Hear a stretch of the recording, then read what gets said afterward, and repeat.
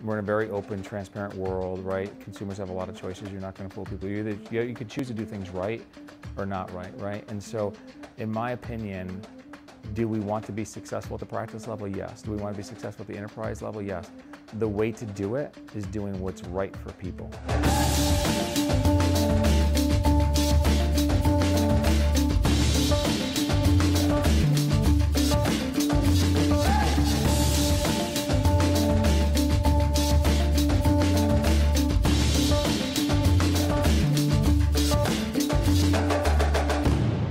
I think Aspen Dental spends more money on marketing than any other dental organization on the planet.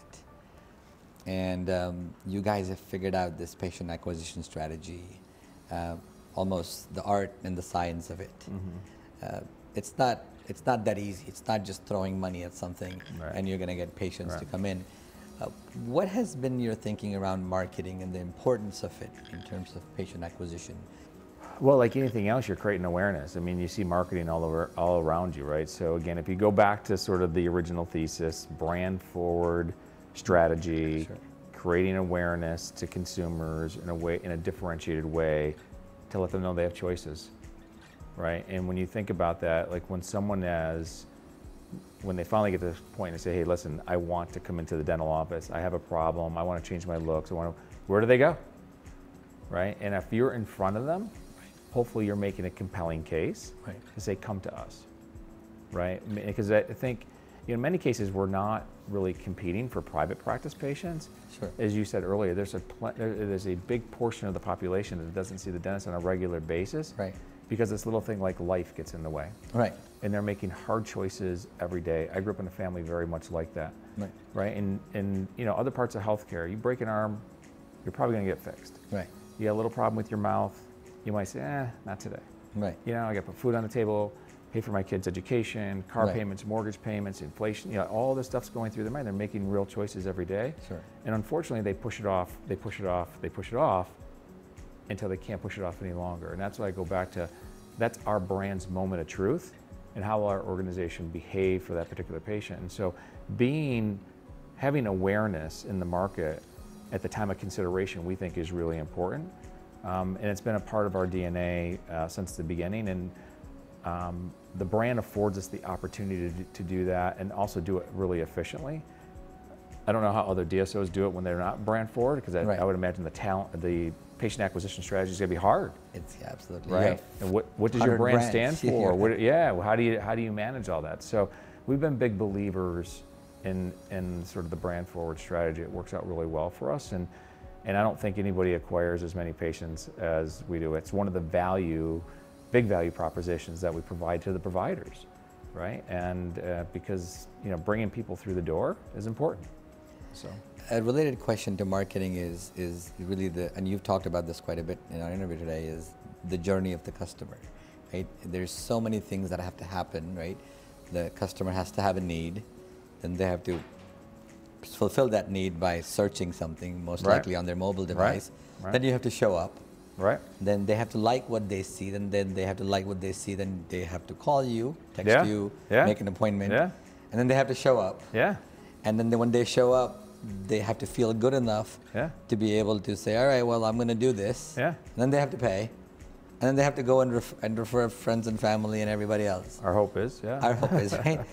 All of that stuff, how do you look at that journey? Have you mapped that all at Aspen, and how do you optimize it for what the you entire just experience? described is the patient funnel.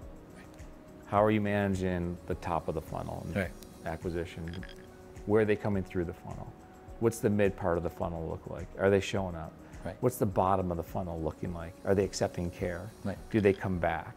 Right. When you take a look at the funnel and manage each piece, and then go back to the analytics story that we just shared in the previous segment. How are you assessing each part of those funnels and where we're having real success? Maybe we're having some problems in the funnel. And then what do you apply against the funnel to make sure that customer journey that you're solving? So is there weakness in show up rate? Why? Are we communicating in the right way? In that, so they made the appointment. Do we need to communicate before they come in? How we communicate with them? All those things are super important. And so again, it's all learnings, right? And you iterate, but we know what's important. We know the patient, and making sure that that journey works for them is really, really critical, and it has big, profound impacts on the practice and obviously the larger business, the larger enterprise. Because if you don't look at it, right, the patient could fall off anywhere in the funnel, and you're like, okay, well, we spent all that money driving this lead in, and either they're, I mean, the phones is a big thing. I know you guys do a lot with phones, and trying to understand what prevents that patient from taking the next step. Constantly trying to figure out the consumer habits, making sure that you're meeting them what their needs are, and learning through each part of that funnel to make sure that you can execute in each section of the funnel. It's really critical, including, by the way, this goes back to culture.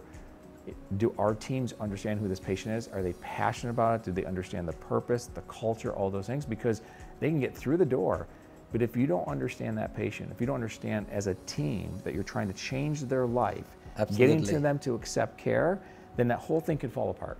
So every aspect of the funnel is really critical, and it's what we work on every day.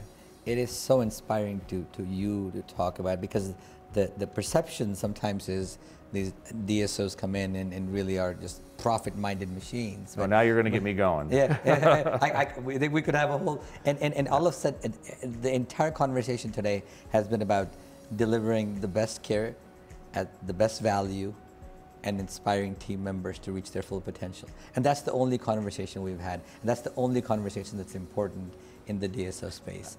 And I'm so happy to hear it. It really is. Well, think about it this way. If it's like, listen, you're not going to fool people. Right. We're in a very open, transparent world, right? Consumers have a lot of choices. You're not going to fool people. You could choose to do things right or not right? And so, in my opinion, do we want to be successful at the practice level? Yes. Do we want to be successful at the enterprise level? Yes. The way to do it is doing what's right for people. Right. That's it, right? When you do what's right for a human being who comes through your door in a way that can change their life, that's the special stuff. And if you can have a successful business as a result of helping someone else, I'm all in.